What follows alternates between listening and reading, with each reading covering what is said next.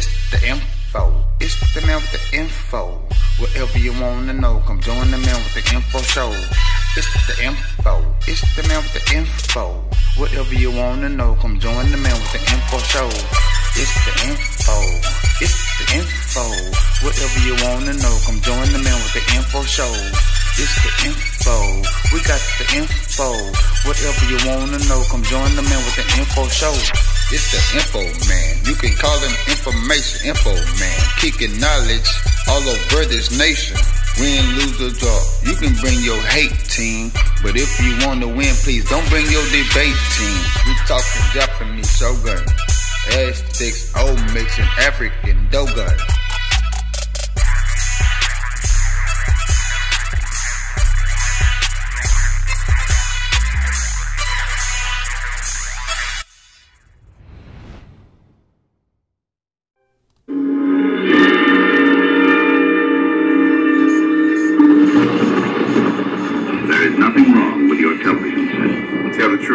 Attempt to adjust the picture. It's blessed in love, we are controlling transmission.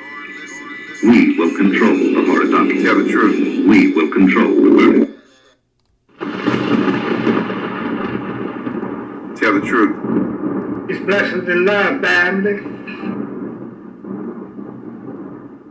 Everybody, this is Information Man. Welcome to the program. Make sure if you like what I'm doing over here, subscribe to the channel, hit the bell for notification. Now I'm going to talk a little bit about Brazil as it relates to black people and how it connects us here in America where we live. Most important thing to know is that 54% of the people who live in Brazil are of African descent. Okay? Brazil is the last country in the world to abolish and to end slavery as we know it in the Western world in 1888. Okay? Another thing we need to understand about Brazil, and I'm not talking about Rio, as everybody gets all caught up into Rio, and most people get caught up, well, let me say some people get caught up into the fantasies of sex, sex vacation. Let me go to Brazil and get my freak on, get my swerve on, as they call it. Let me just get a little bit deeper into this country because the Brazilian people are my people, okay? And we're interconnected. Now, although in America, we as American descendants of slaves have to fight and demand and make aware of what is due to us. But globally around the world, as I have said on other previous videos, other groups of people around the world in the black diaspora are all fighting for freedom, justice, and equality. And for the most part, are also demanding reparations that is due to them. The Brazilian people, black people in Brazil are a proud people. But the thing about Brazil that's interesting is that you can see it on the people's faces. You can see the legacy and the history of slavery right on their faces. Because I'm going to talk about El Salvador, Brazil, a place that most people, especially here, black people in America, need to have an understanding and connection to. And I'll tell you why. Because most black people who were those that were in slavery, because I know we have people that are Aborigine, there were black people that were originally here, from the very get-go.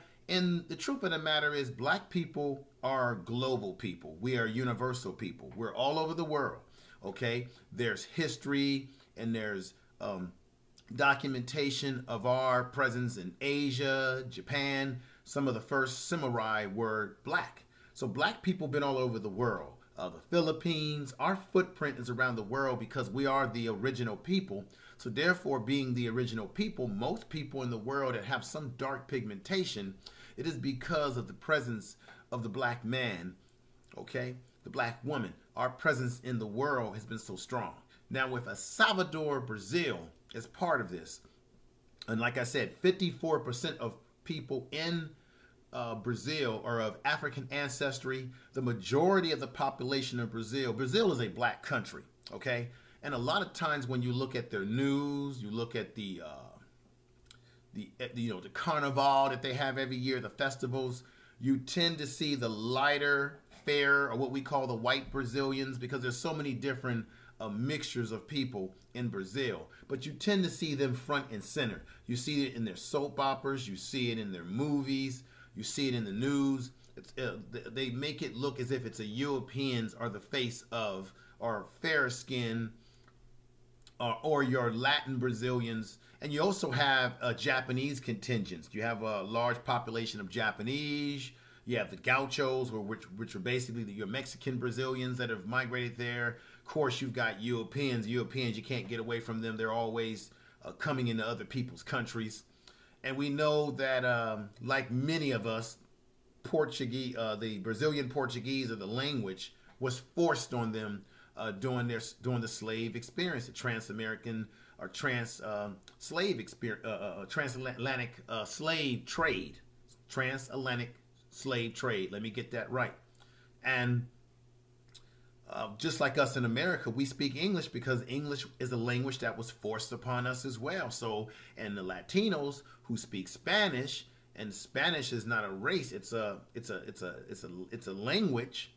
Okay, it's a concept. All these racial categories are all concepts. And I know in Brazil, they have many categories of race. Now you've got, and I've seen videos on this, you've got people in Brazil who would be considered Mexicans here in America, or Latino, or something of that nature, who identify themselves as black in Brazil. They see themselves as black because they have a black parent, they have a black mother, black grandparents, black heritage, African heritage of some sort or another, okay? But El Salvador, Brazil, to get back on point here, is a very special place because this is the gateway in which most African, some of our ancestors, slaves, who were brought over from the continent, they came through the gateway of El Salvador, Brazil. And through El Salvador, Brazil, many of our ancestors and black people were dispersed throughout most of South America. And if I'm not mistaken, around 4% or so of us here in America as black people, only a small percentage, around 4% of African slaves, were brought to what we call the New World, we call America today. And those 3 colonies, during those 13 colonies, and during the 1600s into the late 1800s of shackle slavery for black people in America, you had Virginia being one of the first colonies which they brought our ancestors to. You have North Carolina, South Carolina, throughout the South is some of the areas where black people were dropped off at. But we tend to forget the most important place is El Salvador, Brazil.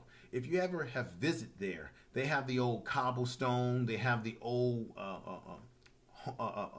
architecture and buildings that were there from day one when black people spilled blood and were brought over to this, what we would call a foreign land, okay? El Salvador, Brazil, believe it or not, you may not believe me, is the most African country, most African centric, or most African presence outside of the continent. Meaning, when you go to El Salvador, Brazil, the history, the African customs and culture, it is embedded into El Salvador, Brazil. And if I'm not mistaken, El Salvador, Brazil is the most, I think, has the largest black population amongst many of the cities and states in Brazil. And unfortunately, like what we deal with here at home, they have police brutality. You have high homicide rates, black people being mistreated. There is violence. And the reality is that whenever you have low education, you have low opportunity, you're being oppressed, you are going to have high levels of violence. You are going to have unemployment. You're going to have despair. And this is a place in Brazil that does have that despair. But despite the despair, there are also positives. Okay? So I need you to understand. And this is very important because this is a historical place.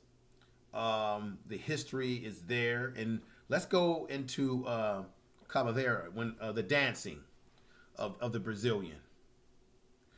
remember, the slaves, when they were brought over in chains to their arms and chains to their feet, okay? And they had to learn how to fight, being chained by the ankles and chained by the arm areas. And they had to learn how to fight against their captors. And we know, let's do a little history here. The Portuguese were one of the first people that were involved in the slave trade. And you had the Arabs. Let's not forget the Arabs. I'm sorry to those of you who are practicing Muslims, but the fact of the matter is the Arabs were involved in the slave trade. And the Portuguese, as I said before, and you did have some African tribes in the continent that were implicit in involvement. The Spanish, of course, I can't forget the Europeans, okay? And you've got knuckleheads like Kanye West saying that black people made it a choice to be in slavery, which is the most ridiculous thing, because there are accounts that even before black people from out of the continent were put on those ships, a lot of them put up a hell of a fight to not be brought upon the ship and gave up their lives. There are also accounts of them putting these special nets around the ships, because you would have some of our ancestors that would jump off the ship, and they would rather give their lives to the sharks in the sea than be a slave. Okay, these things happen. You had slave revolts on the ships. You had slave revolts in plantations led by great men like Nat Turner. Let's not forget about him. And so even in Brazil, you've had resistance from black people there. Now, another thing in Brazil that's an unfortunate situation, like I said earlier, is that when you look at Brazil, the face of Brazil, you would think it's a European face or a lighter skinned face. But the true face and ethnic makeup of Brazil is black people who look just like me. If I was to go to Brazil right now, I'll blend in. I've got some family origins there, so I'll blend in very easily. Most of you would blend in very easily. And we have to understand that, like a lot of us in America who don't tend to want to talk about slavery, some of us who don't want to talk about slavery, we feel some shame about it. And as it relates to the ADOS, there's some that are saying, oh, we should stop talking about it. We're not descendants of slaves. A lot of times we don't want to talk about that which is painful in our history. And in Brazil, you do have black people in Brazil that will deny being black, because in Brazil, they have a saying that when you identify as black, you are basically having one foot in the slave quarters again, or the slave house. They call it the slave house. So you will have great soccer players in Brazil like a Pele or Neymar. And you can clearly tell that Neymar has African ancestry in his bloodstream. Or obviously a Pele. And a lot of times they don't want to identify themselves as black because they don't want to identify themselves with something in Brazil that's seen as negative. And that's due to cultural conditioning. Cultural conditioning, which causes us to marginalize, underestimate, and undervalue ourselves. So what I want to do here with this history I'm giving you is that keep in mind that there is a lineage that we have to El Salvador, Brazil, because some of our ancestors who made their way to America came through El Salvador, Brazil, that gateway, and from there, where some of us were dispersed and moved into what we call North America, or America as we know it today. And then some of our ancestors were left in El Salvador, Brazil, and then dispersed out in other parts of Brazil. And another history about El Salvador, Brazil is that El Salvador, Brazil was the original capital city of Brazil, if I'm not mistaken.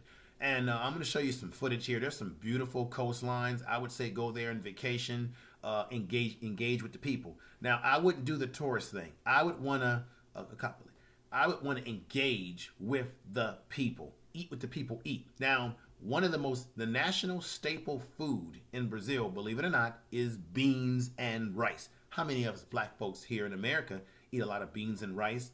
I think people in Latin culture eat a lot of beans and rice. So a lot of us, their diet is similar to our diet as well. Their food, the music, the drumming. Now the drumming clips, I'm going to show you several drumming clips in this video. The drumming is powerful because the drums are the heartbeat of a nation. They're the heartbeat of our culture.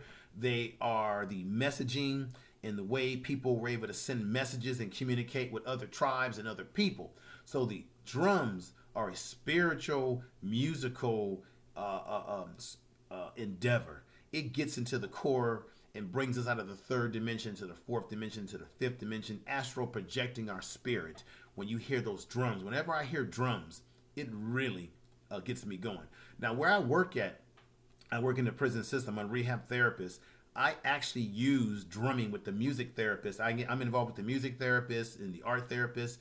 I do drumming with the guys where I work at, and I bring guys out, and I set the drums up, the musical instruments, and I get into it with them. And it does have a therapeutic effect on their spirit. I can see it firsthand when I'm working with them. So drumming is powerful. You're going to see that near the end of this video. You're going to see that it's very distinct.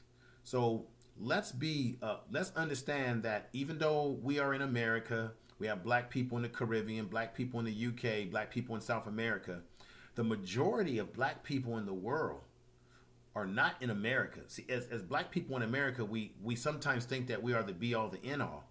But the majority of black people that were moved out of the continent are in South America, which is why you have black people in Costa Rica, Colombia, you got black people in Cuba, Dominican Republic, which is, and then you have black people throughout South America.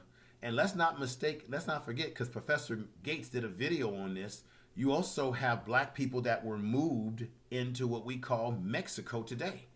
Okay? And to give you a little bit of history, at least one or two of Mexico's generals that were responsible for Mexico's independence were black men, black Mexicans. Yes, they're in their libraries, it's in their history. So Mexico has its independence leading up to today because one and two, I believe two of their generals were of African ancestry. Okay? You have your darker skinned Mexicans, they have African blood in them because we are all over the world. We are all over the diaspora. Even though many people may not like us, may not have many friends, black people in America, many of them are running our blood in their bloodstreams because our ancestors dropped their blood in them, because you had people that intermix, you had people that had sexual intercourse with each other, people who fell in love with each other, things of that nature. So these things are very real. So I would say take a trip to get out of America, get your passport, see the world, go to El Salvador, Brazil. Everyone goes to Rio, but El Salvador, Brazil has a strong history that's grounded.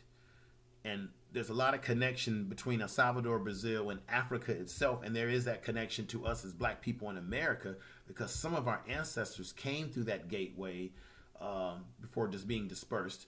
And maybe some of our ancestors that we have never met are still living in Brazil today and other parts of the world, okay? Which is why black people are global, not only because of slavery, but because we had black men and women who traveled, trading with other groups, traveled from one place to another. They have even found Egyptian pottery in what we call North America, and there has been, they were exchanging between different cultures. Before Europeans even knew that the world was not flat, before Europeans knew how to season their food and understood science, we are the ones that created science, which is why black people should be really studying science, because science is something that our ancestors came up with, created, and manifest, and we must maintain that manifestation. So I hope you enjoy the video clips that I have here. There's a sister who traveled to Brazil, who's from Baltimore, where I was born, and she talks about the similarities of El Salvador, Brazil. Let me get a drink here. El Salvador, Brazil, and Baltimore, Maryland. Refreshing. So this is very, very important for us to recognize these sort of things, is that there are similarities between people that are black in other countries compared to us. There's some similarities in the way they're living and some of their struggles, okay? And although we in America are pushing the ADOS, some of us, it does not mean that we do not feel solidarity for our brothers and sisters that are abroad. So this sister, the clip I'm going to show you, sister had a beautiful experience there. I think she's living there. She's a filmmaker. She does talk about the good and the bad. Okay, it does have, there are some rough patches about El Salvador, Brazil, but then there are some positives. And then on the other clips, like I said, I'm going to give you clips, pepper you with drumming, young people drumming, get into the spirit of the music, as I said before. And near the end, there's another special clip that I'm going to add on to this video. So I hope that you all enjoy this. My goal is to continue opening up one's mind, providing information, and I hope you enjoy the clip, and I hope you enjoyed what I had to say here. Tell the truth. I'm going to always tell the truth. Thank you.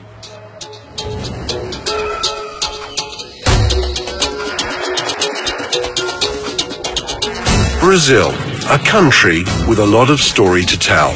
Salvador Bahia, the first capital of Brazil, the place where the unmistakable sound of the drumming echoes all over the world.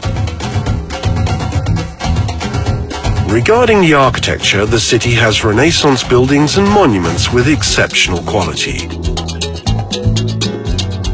Houses with vivid colors, a feature from Old City. The Cathedral Basilica is considered the most beautiful from the Portuguese Baroque examples around the world. The San Francisco Third Order Church is the only church in Brazil with a facade made from carved stone, referring to the Spanish Baroque. The fort of San Marcelo is situated near the historic center of Salvador, and it's known for being into the waters of Todos os Santos Bay. Nossa Senhora dos Rosários dos Pretos Church was built by slaves and free black people. Its towers have been influenced by Indian, and the facade has the Rococo and Baroque style. The fortress of Santo Antônio da Barra was the first fort built in Brazil. At the same place is the first lighthouse of Americas. In addition to the numerous architectonic masterpieces, Salvador offers other amazing attractions. Try to see a capoeira play, a mix of fight, dance and sport, typically Brazilian with its origins in Bahia. Salvador also has a large seashore, formed by very beautiful beaches. You must have seen a little of Salvador around, on someone's wrist who visited Nosso Senhor do Bonfim Church. More than luck, the bracelets bring the joy of a people who love to enjoy the life. Salvador Bahia, Brazil. Visit this heritage, recognized by UNESCO. You're going to be enchanted. My name is Nia Hampton. I'm 23 years old. I'm from West Baltimore, Maryland. Being black in America means having to live in a world that was designed to make you believe your life has no value. I never believed that. I was taught the truth. To be in Bahia, to be in Salvador, is to be connected to Africa in some way, whether it's the food you eat, the cottage, the music you play, the sounds of samba. Those things come directly from Yoruba culture, from West Africa.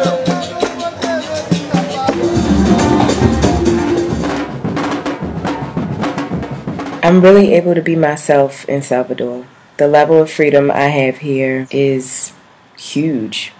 I've developed an ease in my skin just living here. Here everyone looks like me. We're the majority.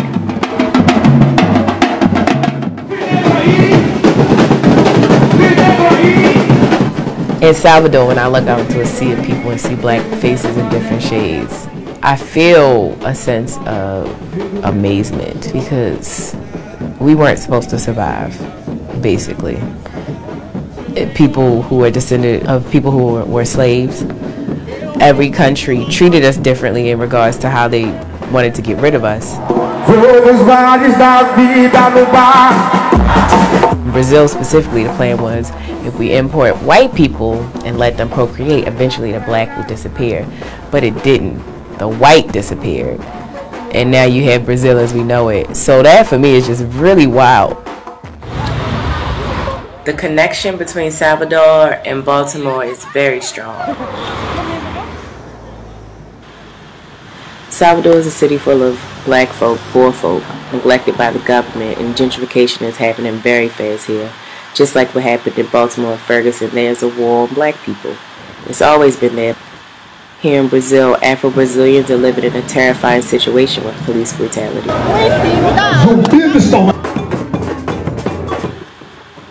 I'm an aspiring filmmaker and journalist, and I have been comparing the struggle of the black Brazilian and the black person from the States. Right now we are in Cabula.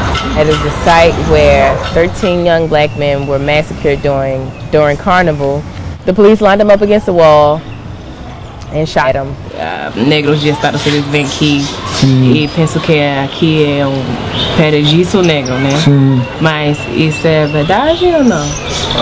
Só se for para os afro-americanos, para nós negros aqui, a gente vive marginalizado. Na verdade, Salvador é um lugar de injustiça. Os brancos estão em todas as instituições de poder, eles que mandam, eles que organizam tudo, eles que ganham dinheiro, eles que instituem a violência contra a gente, né? Sim. Você tem uma cidade que você nunca teve 80% de negro, você nunca teve um prefeito negro, você nunca... Nobody talks about the police. You don't deal with the police because everyone is afraid of the police. The police can kill you. Police will come to the marches and take pictures of the people. I'm like, we're coming for you. And police have military type guns and they come through in tanks. This kind of violence is so common in Salvador that it's normal. Even though black people are a majority, they face abuse from police. The crazy thing is many police officers are black themselves, but it doesn't matter. They will still kill you for no reason.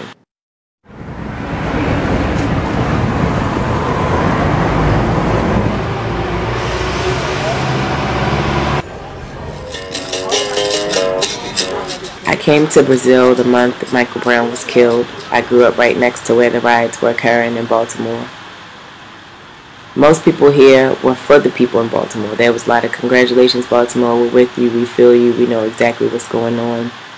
That was great, and the fact that Michael Brown and Freddie Gray are on the wall here is so surreal because I wasn't there for the riots, but I get to be here and see Baiano people honor the black struggle in the States.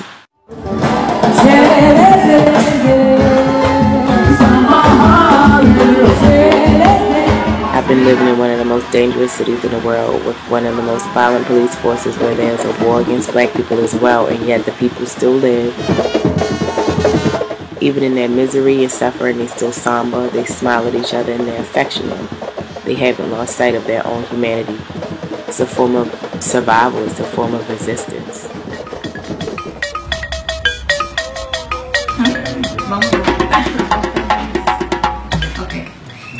Olá, mulheres da África do Sul. Estamos aqui em Salvador, Bahia, onde tem se intensificado, né, nos últimos anos, o debate acerca da estética, do empoderamento através da estética. Então, hoje a gente está vivendo um momento que muitas mulheres estão deixando de usar o cabelo alisado e está passando pela transição capilar para assumir o seu cabelo crespo, cacheado, seja ele qual for. Então, em Salvador a gente está vivendo intensamente isso, no interior do estado também, e a gente está aqui com, somos 4 mulheres baianas, todas que passaram por transição capilar, e cada uma vai contar um pouquinho de sua experiência sobre isso, para que vocês possam conhecer e se inspirar, quem sabe, a utilizar mais vezes o seu cabelo natural.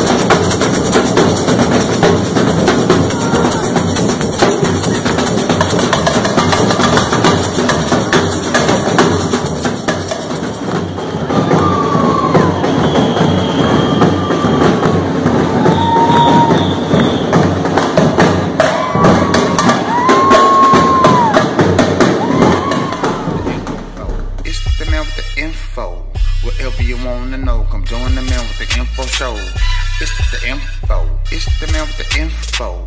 Whatever you wanna know, come join the man with the info show. It's the info. It's the info. Whatever you wanna know, come